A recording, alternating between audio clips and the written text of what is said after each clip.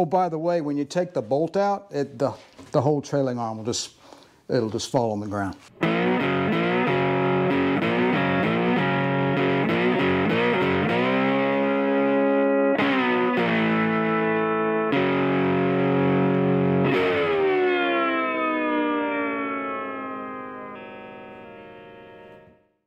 All right, we're back. Thought we'd start this off with a little bit of unboxing, or at least a half unboxing. I've already done part of it. What we have here is a adjustable rear trailing arm kit for early 70s Cadillac. And this is from PMT Fabrication.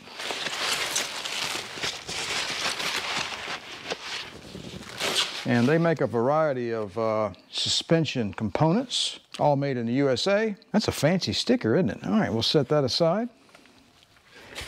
So let's pull this out of here and we'll see what we have. The powder coating looks fantastic.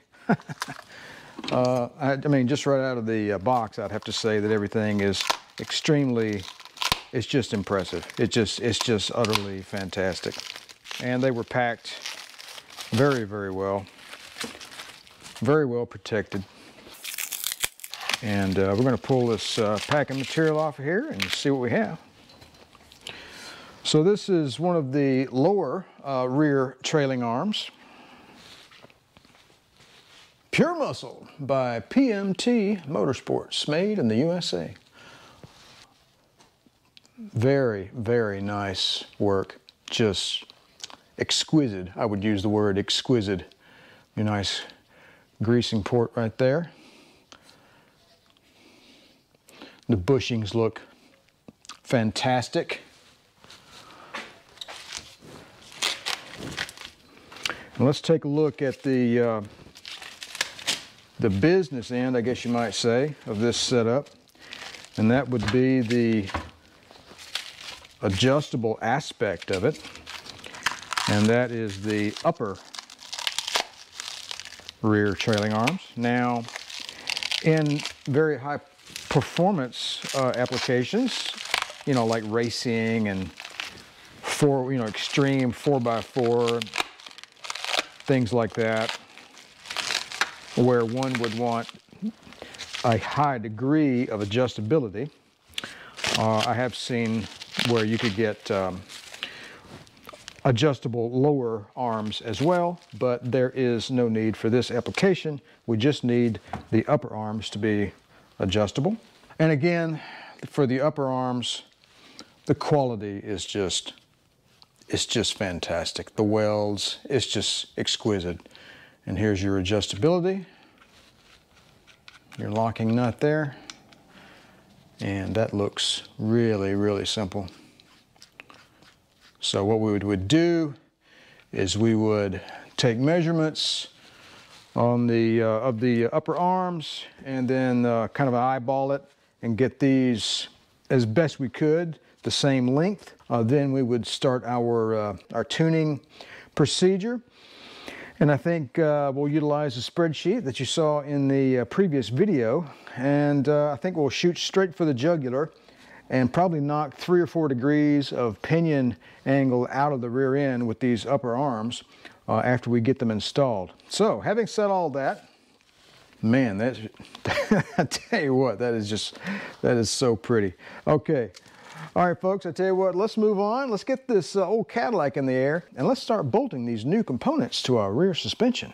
All right, welcome back to the underneath of the rear of my Cadillac, a place you've probably not seen before. No, I take that back. We're here again.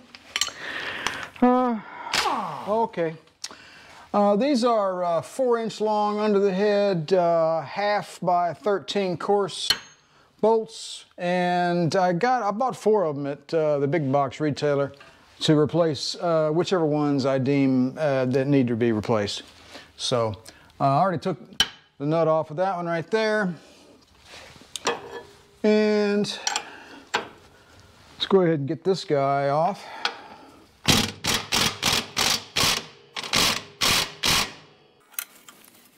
There we go. I got my transmission jack underneath the shock mount there. All right, we got the rearward bolt out of there. Had to tap it out of there with a lot of force. And the last time I did this, I had forgotten that the lower rear trailing arms, they orientate the rear end, and basically there's tension there, so that when you take this bolt out, this rear end is going to want to pivot downward like that and put the pinion angle even more so out of whack. So anyway, it's at a severe angle right now. So basically had to hammer that bolt out of there. What I should have done, I made a mistake. What I should have done was put my jack underneath the diff to keep that the whole thing from rotating. But I've got it underneath there now, and I've got it sort of pivoted back up there.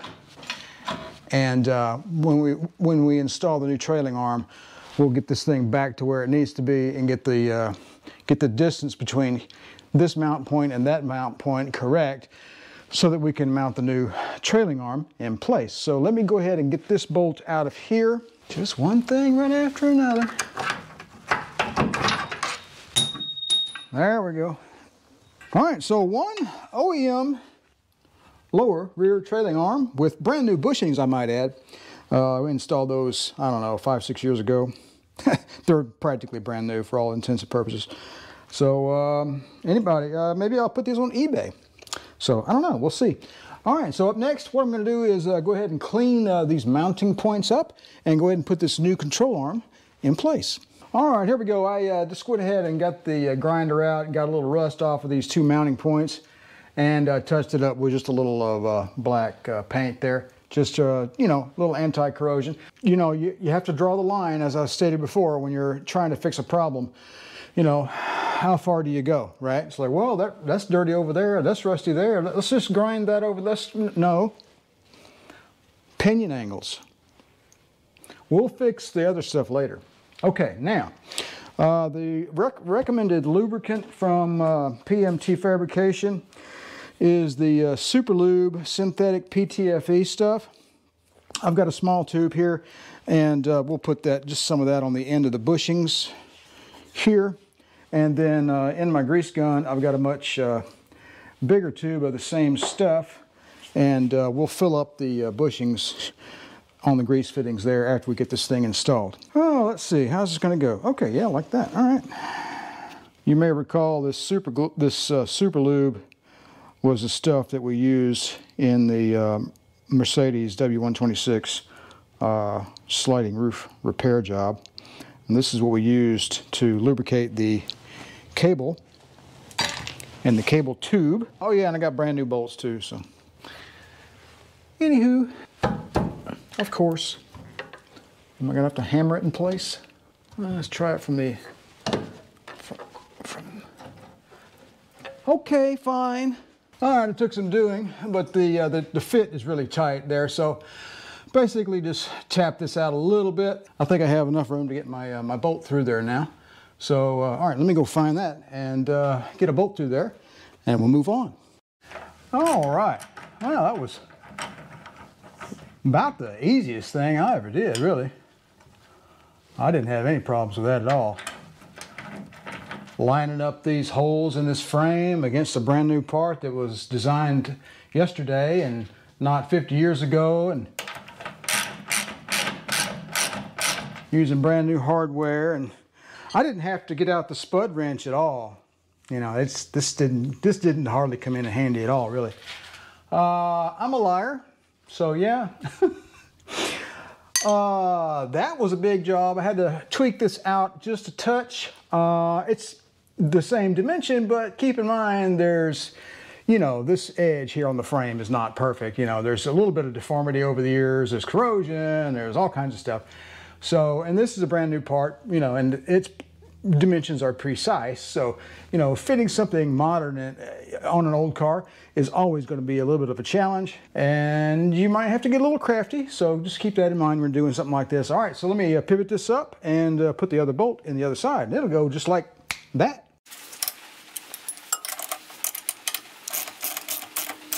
All right, we're just going to leave those loosely tighten there for a while until I'm sure that I'm positively going to cinch that down in place. But basically, we have our lower rear trailing arm on the driver's side installed. Let's go ahead and grease up these two ends here real quick.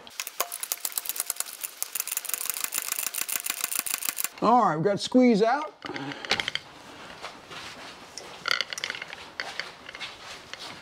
Squeeze out is good.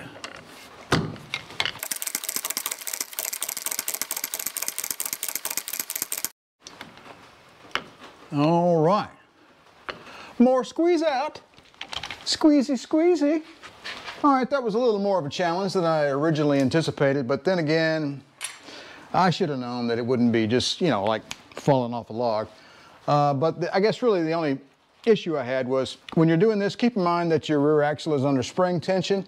So if you take the old arm off, you need to have your jack underneath the diff to keep the axle from rotating as you pull the arm off, or you could take the springs out or put a spring compressor on them. You could do it that way too, I guess. And it might be a little bit of a challenge to line up the holes since you're under the spring tension. You'll have to manipulate the jack somewhat. You have to raise it some and then lower it some to get the holes to line up. No big deal. You'll get the hang of it, clearly. All right, I'm going to go ahead and do the other lower trailing arm off camera, and then after that, we'll move on to the upper rear trailing arms, and those are adjustable. All right, welcome back. It's a couple of days later now. So we're getting ready to replace the upper trailing arms. So a couple of things have changed. Well, one big thing really. I went and bought one of these under hoist stabilization doohickeys with the little twirly-cue thing here, as opposed to using the transmission jack here under the pinion. So I've already taken the nuts off of all the bolts on the upper trailing arms. When you take the upper trailing arms out, the whole pinion is going to want to pivot downward because of the spring pressure. So you have to keep that from happening, and that's what this is for. We're going to find the sweet spot by doing this so that we don't have any tension on our bolts.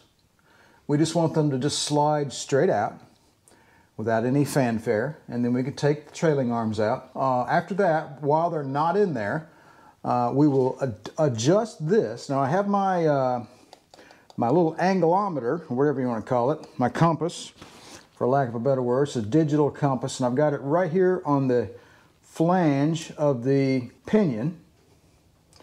Now right now it says 79.5, so that means the pinion is 10.5 off the vertical. In the figures I gave you on the last video on the spreadsheet, it was 8 degrees, as you may recall. Now, because the car is up in the air and everything's sagging, that number is a little greater, so it's 10.5.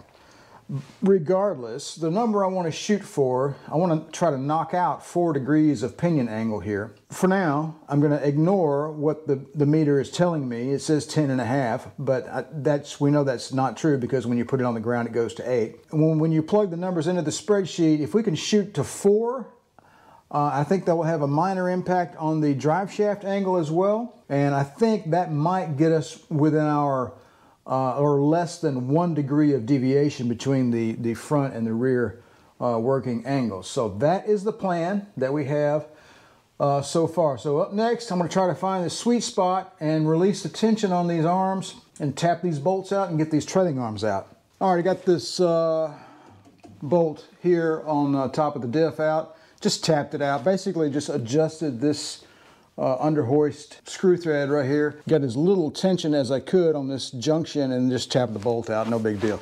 The other one is a little more tight. I think maybe what I'm going to try to do is, I think I'll try to get the impact on it and then just kind of screw it out and let the threads do the work, since it might be under a little bit of tension and that might draw it out. There's not really a way to tap it out.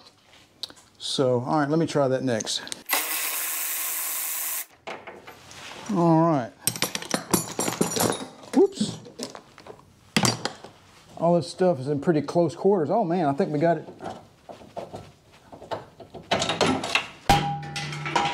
Oh, by the way, when you take the bolt out, the whole trailing arm will it'll just fall on the ground. Okay, I got both trailing arms out now. And let's turn on our digital doohickey, and let's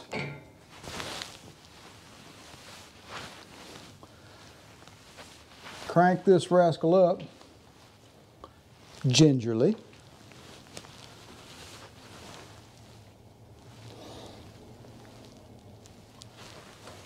We've got a lot of geometry to change here, and this is going to be a little,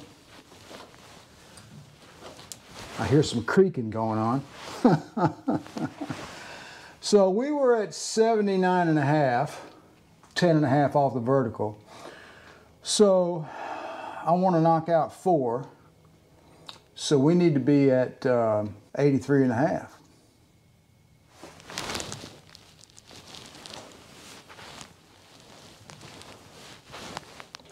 I'm going to stop right there for a moment, and I'm going to observe my geometry of my axle and springs and all sorts of things. Now I want to make sure that I'm not breaking anything or bending anything. It all looks pretty good. I can't reinforce enough how cautious you should be when working with a suspension system under spring tension. It's just, you know, just an explosion ready to happen in any microsecond. So, so we've got a good brace underneath here, holding all this stuff up. And come on, backlighting, do your thing. 82. I'm going to go in little increments like that. And I'm going to let these springs and this suspension and these arms just kind of get used to this new geometry. We're going to ease into it, all right? So I'm going to adjust this ever so slightly until I get it to where I want it, and then I'll be right back. All right, we're sitting at 83.5 there. I think what I'm going to do right now is I'm going to take a measurement of distance between the holes here and the holes here, and then adjust our upper trailing arms, and then we will install them, slip the bolts through there, and not going to tighten it down, obviously. Just put the nuts on the end so that, you know, nothing flies out, and then we'll put the car on the ground, we'll roll it back and forth, bounce it up and down a little bit, and then I'll take my digital compass and I'll put it back on all of these areas, and then we will do a recalculation of our driveline geometry. All right, so I need to take some measurements, and I need a clever way to do it. Not that I'm all that clever, but we're going to slip a couple of bolts through there, and then we'll just get our little tape measure, and we'll loop around the upper bolt, back side of it, and we'll get a flashlight because we can't see. The center to center distance on the stock trailing arms is 13.5 inches, by the way. All right, so what do we have now? So I have the outer edge to outer edge of this bolt, of these bolts here. As far as I can tell, looking up in there, that's 14 3/8.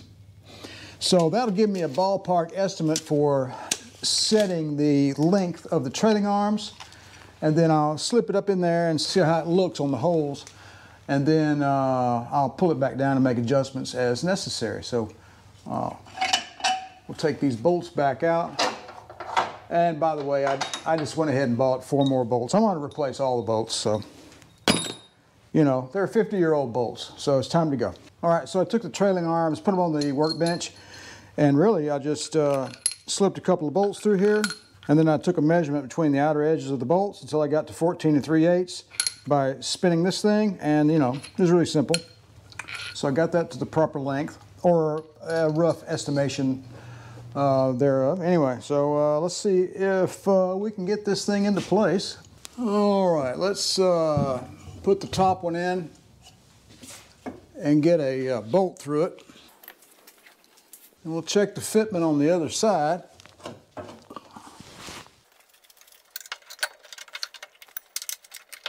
And we'll pivot accordingly. So if you can get yourself a long punch, something like that. And if you got two things with a hole in it that need to line up, just stick it in there and wiggle it around a little bit so that you can line things up. There we go. Now, I don't mean to brag or anything, but I'm gonna do it this time. How about that? Let's see. The other hole was spot on. Got to twist that one down a little bit. Need an adjustment tool here.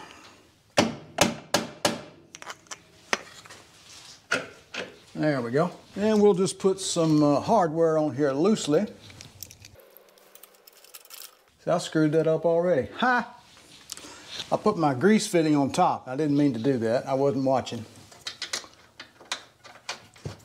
Since this is just a test, a mock-up as you will, it doesn't really matter. I'm going to take it back out anyway. So let's go ahead and get the other arm loosely installed, put this thing on the ground, and see where our angles are when we get everything settled in place.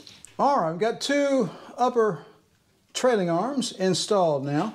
All right, so everything is loosely held in place, and I'll show you what the angulometer says. Compass, digital compass. I don't know if you can read that or not. It says 83.6. That's 4 degrees off of where it was. It was sitting at about 90, I'm sorry, it was sitting at around 79.5, 79.7, somewhere in that neighborhood.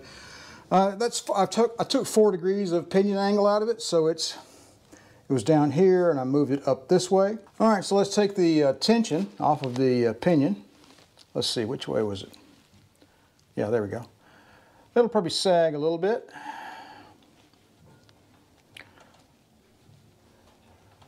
Let the pow! Let's see, let's give that digital nonsense a little jiggle there. 83.3. So I was shooting for 85 and 83.5. So anyway, close enough for government work. So anyway, I've got the tension off of here. Let me get all the cameras and the lights and everything out from underneath this car. Let's get it on the ground, roll it around a little bit, and let's see what our new angles are finally. All right, that's our first little foray into this little adventure. We are looking at 84.9. You may recall 8 degrees off the vertical. So let me take some additional measurements and see where we are. I need to do the drive shaft and the transmission. I'll gather up those numbers and we'll plug them into the spreadsheet and see what we get. All right, we're back again.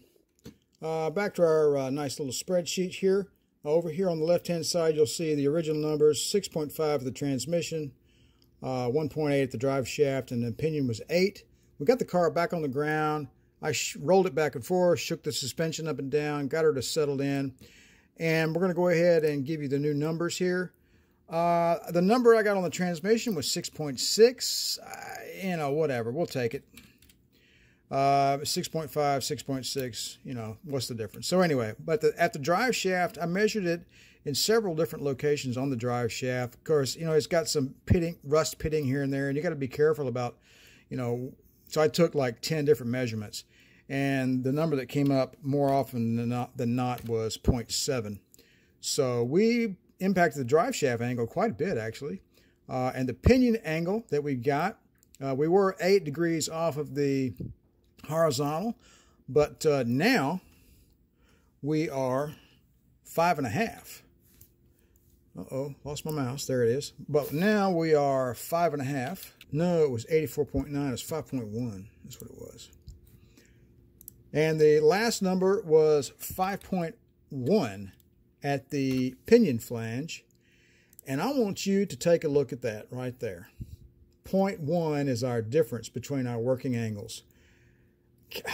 I can't believe it. So our homework, I think our homework paid off. However, we haven't driven the car. We've still got a lot of work to do.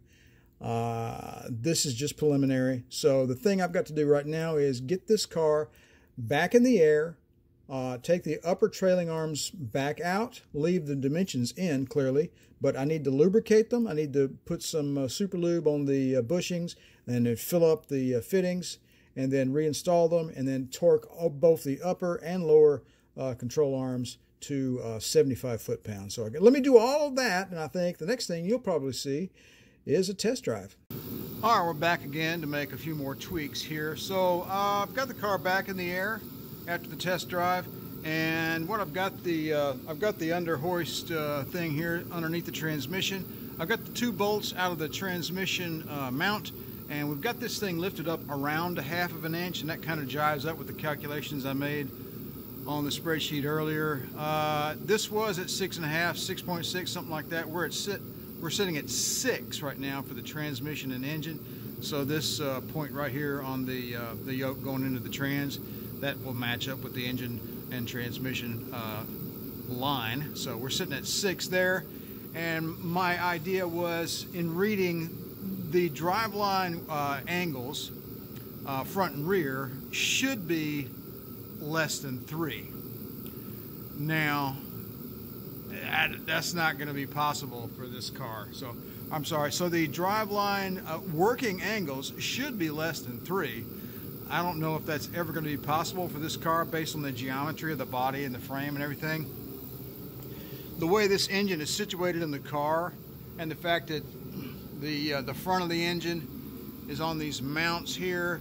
If you took the engine and lowered it down this way, you might be able to get the rake on this engine to, flatten out a little bit. But you've got you've got all this stuff in the way, right? So, not sure if that's ever going to happen. But what I'm going to try to do is try to flatten out the rake on this engine and transmission as much as I can, and that involves raising the tail shaft of the transmission up this way. So right now, that's what I've got.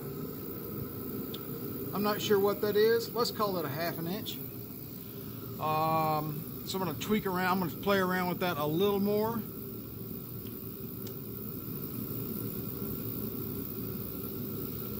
And see what we have. So I'm going to find some longer bolts and a spacer. I've got to come up with a spacer to slip between the trans and the mount. So I'll do that off camera. I come up with a couple of pieces of 1/4 inch steel, a couple of holes, 2 new longer bolts. You get the picture. And then what I'm going to do is I'm going to come back here, and once I get these new angles established, and what I'm going to do is I'm going to come back here and I'm going to take these upper trailing arms back out, and we're going to tweak this pinion angle up some more and see if we can decrease the working angles on either end of the drive shaft. All right, we're out and about on a test drive after 2 episodes of driveline angle tuning, and we're just going to do a little moderate acceleration up to highway speed into 2nd gear there.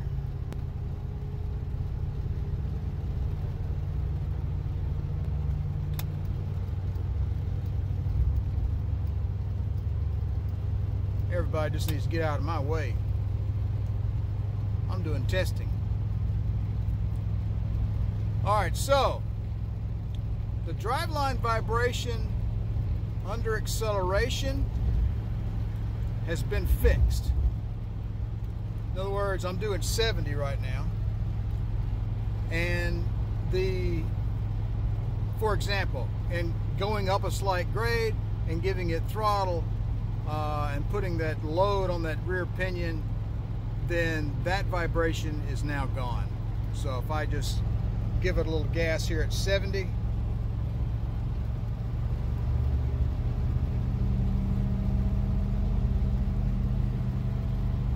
then that vibration is gone. So clearly that is a win. So what's remaining? Well, now that I can hear what's going on, because the car's not going wow, wow, wow, I can hear every other little sound that the car makes. But I tell you what, I think what we still have is, nagging me in the back of my mind was a drive shaft that has a little bit of something that's wrong with it. I was closely examining the joints on the drive shafts. It's double cardan on each end, so you got 4, right? And I noticed some cracks in the rubber on one of the joints in the rear. Both of those on the rear look original, and the ones in the front look new. So when I had the drive shaft balanced a few years ago, clearly I didn't know anything about it, so I just trusted that they did the job correctly, and they may have. However, I noticed some cracking rubber on one of the joints in the back, and I'm like, well, clearly they didn't replace that part. So I'm going to take the drive shaft back out of the car and have it balanced yet again, and I'm just going to have them put all new parts in it. That will remove any nagging concerns or questions in the back of my mind. And the reason why I'm going to do that is going down the highway, and regardless of the throttle, regardless of where the throttle is, whether you're coasting or whether you're on it, I have a slight oscillation. And from everything I've read, that's a drive shaft that's out of balance. So I think probably we had a couple of issues here. We had, pinion angle was way out of whack. But however, I think we had a little bit of a problem with the drive shaft also, and we're going to get that fixed. But there is another little side to this that says, you know what if since that pinion angle was so out of whack that it basically ruined what the drive shaft company did a few years ago. In other words, they put new joints in it, but it just trashed them. If I take them apart, what are the needle bearings going to look like? I don't know. Bottom line is, I'm going to have the drive shaft balanced in this car yet again. But I can get on this thing, I can nail it up to highway speed, I can hear the 4-barrel open and not hear it go. It's just, oh my Lord, it was just such an awful driving experience. So, all right, let's get this thing back to the house and finish up our little video here. Will you people do something? Let's go already, okay? I'm getting road rage here. All right, welcome back. Let's go ahead and wrap this video up, folks. This has been a long journey, to be sure. So the end result here is that we have corrected the pinion angle induced driveline vibration. Yay! Finally. As you're going up the road and going down the highway and accelerating up a hill, that it's gone. It's gone. I can't believe it, but it's true. It is gone. So you may have seen in that last little video segment going up the road, you may have heard a little whine. I started to have a little freak out because I thought maybe my rear end was starting to whine after I'd spent all that time rebuilding it. And then the more I drove it and I got back to the house and I popped the hood and I started looking around, and the power steering pump is not long for this world. I don't know what's going on with it. It leaks. There's a little leak there.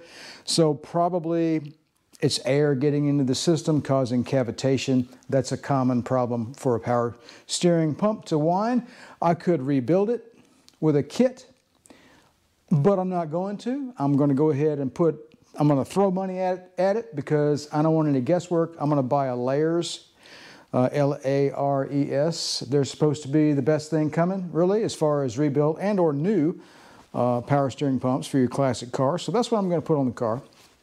And I wanted to thank you for that, YouTube viewers, because, this little YouTube channel gives me a little bit of money, not a whole lot, but enough to buy occasional parts and tools and things like that. So we're going to give the old Cadillac, we are going to give the old Cadillac a brand new, a remanufactured Layers power steering pump.